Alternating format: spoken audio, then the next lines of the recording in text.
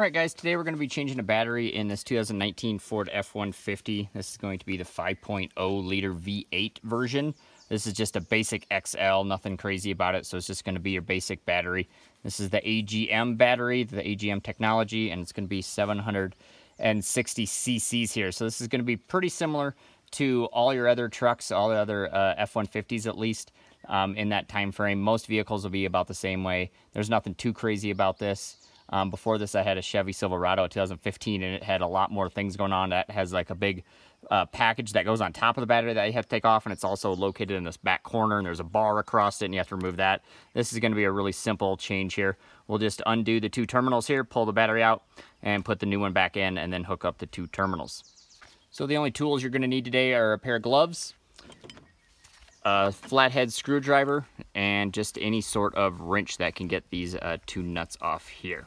And if you want some safety glasses as well, those always come in handy. So the first thing we're going to do here is actually remove some of these wires just to help them get out of the way and make it a little easier when we actually take the battery out. So there's these little Christmas tree things that are everywhere. So there's one here in the front will pop off, and then there's one that's also on that's attached to the port or the box that the battery's sitting on. So we'll pop both of those off. So all you got to do is take your flathead screwdriver here and put it behind there, and we'll just pop those two off, and then that should be ready to go.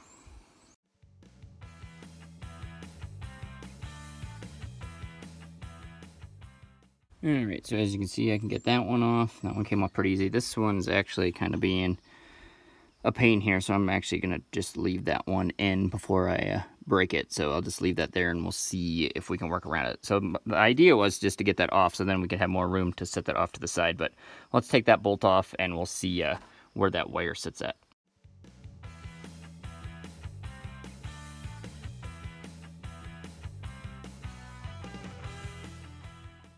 Alright, so we got the negative terminal off here, and as you can see, like I said, if we could get that off, that would sit down lower, but that might be okay just to stay away from, we're just trying to keep it from touching that when we put the new one back on. So once we get that connected, we connect that back on.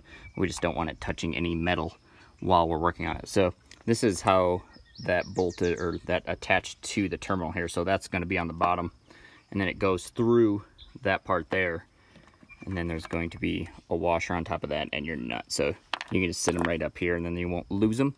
And now we'll move on to the positive terminal. All right, so you can just flip up your little cover there, and we're going to take this bolt off here.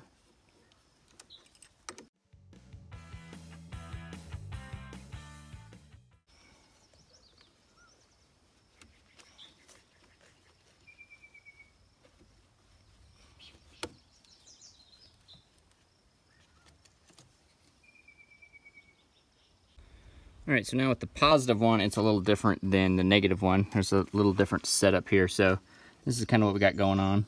That little part there goes around the terminal, and this is your bolt that you're going to unscrew.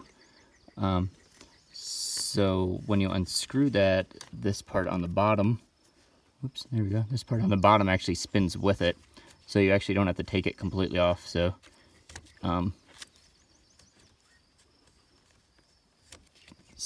So there we go. So when you spin the top, it spins the whole thing. So you don't need to loosen it or take the bolt nut completely off. You can just take it, and that just was able to shimmy right off of there. So that's kind of what you're dealing with. You don't have to take it completely off. So we'll see how that goes back on when we get the new battery in. But now that we got that out of the way, let's move some of these things. So we got that kind of stuck down there behind your PCV valve there, and then your negative can be over here and kind of wedged up underneath this plastic thing. So this can come off either before or after. This is just your fabric that goes around the battery that protects it from cold and heat. So I think I might just take the battery out first, and then we will remove that. But before we try to remove the battery, this part right here needs to be removed. This is kind of the thing that holds the battery into place. So it's kind of a hex head up there. So just take your wrench, and you'll turn it counterclockwise until that part gets removed.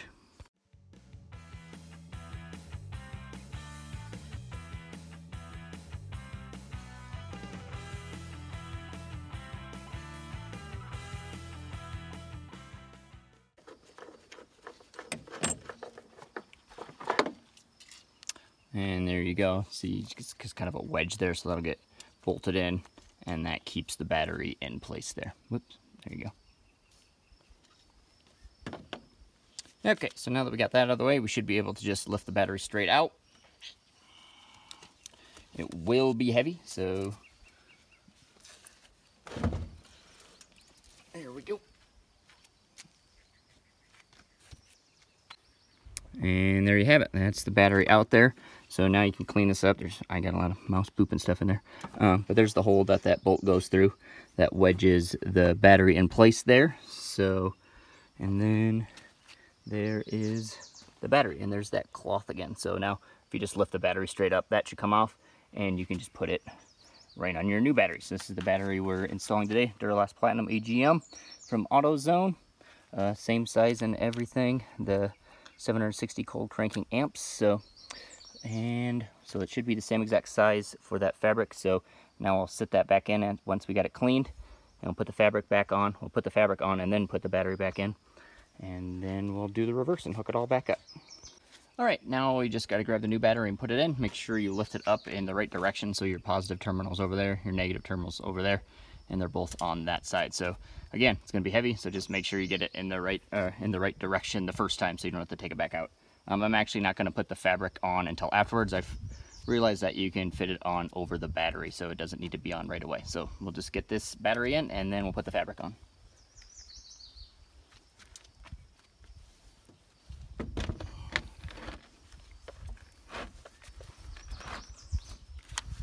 There we go. And the fabric will just go right on over top of it, like so.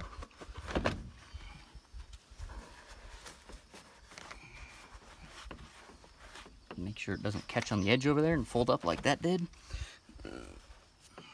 So there we go. So again, positive on that corner. Now we're gonna put the block back in here that wedges this in. So this has a little lip here like that. So at the bottom of the battery, it has a little lip that sticks out. So make sure this part is towards the inside, and the wedge, there we go, is towards the outside of the vehicle. So it'll go in just like that, and then wedge, screw that back down.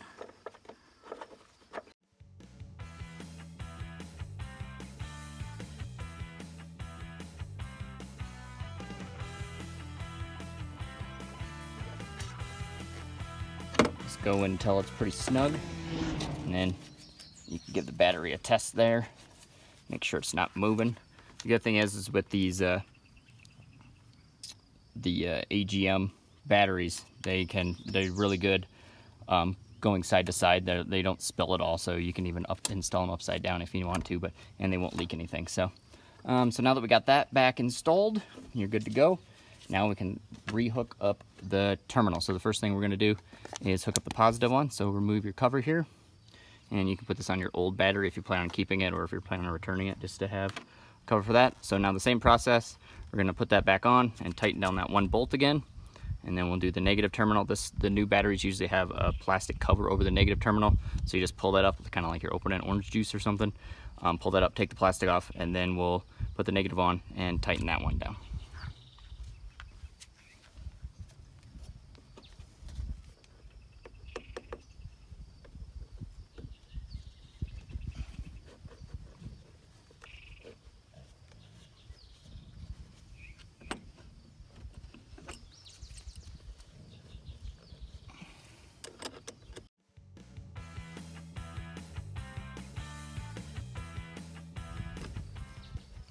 There we go, just hand tight, that'll be all right. Put the cover back on there. Your positive terminal is done now. And now the negative terminal. So again, it says it's got this little pull tab on it. So pull that up, there you go, just like that. Again, you can use that for your old battery if you'd like. And now just sit this one on top and connect as well.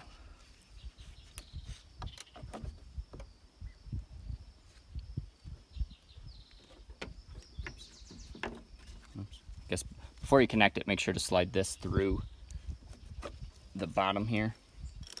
There you go. And now you can connect. And then put your washer on. and your nut.